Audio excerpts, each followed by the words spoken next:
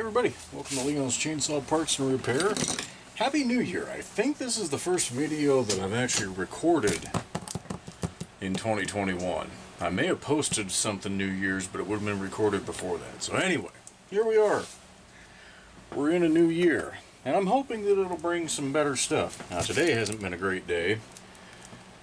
This is the... How is today? Is it the 7th?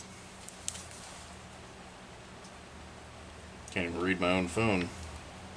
The 6th.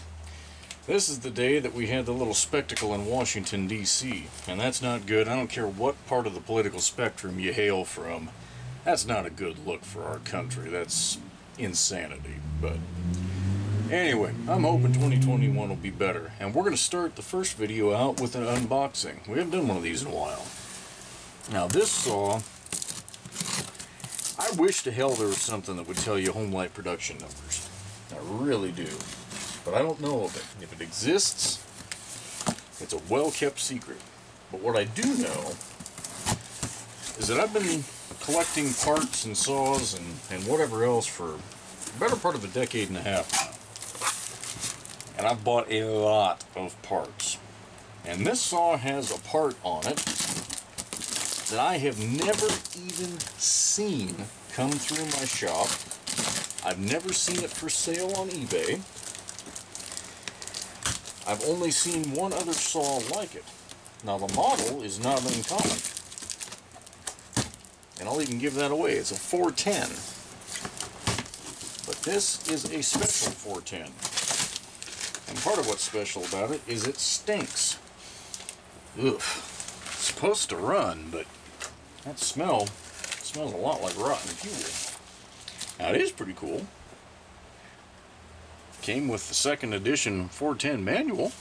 That's pretty sweet. You guys can be sure that I'll be scanning this and adding it to the collection on the website. Once the smell of old fuel wears off of it. That's pretty stinky. Alright. What else do we got here?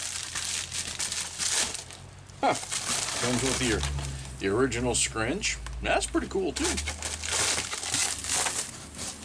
Alright, if I hemmed around and screwed around enough, it's a full wrap 410. Say, I have only seen one other collector that has the full wrap. At least that has posted pictures. I'm sure there's more than that, but these are not very common. Okay, so here again, here's another... I really got to hang that sheet out here. This is an eye for the year. So this is going to be late 80s. So this would be one of the later runs. That is a factory full wrap handlebar on this bad boy. Now they had the DM40, which was the concrete saw version of this, that did have a full wrap, but it was different. It was set up with foot pegs down here that held it even higher off the ground. You can tell this is original. It's got the proper screws and the proper aluminum blocks right there to act as spacers. And it's got the nylon guard here so that if the chain, with the chain catch, if the chain ever blows through that and gets loose enough to where it's hitting the handlebar, you've really done some stuff wrong. But whatever, it's there. And this thing is in good damn shape. That is nice shape. So, I am super stoked. This saw was more money than it should have been. But when you have a problem like mine, well, sometimes you do that. Alright. Well, I bought the saw and with the statement that it runs. What do you say we find out?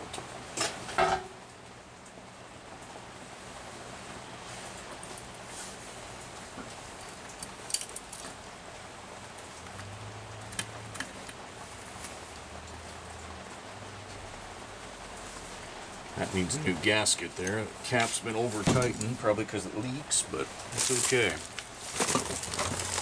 Keep your fingers crossed, folks.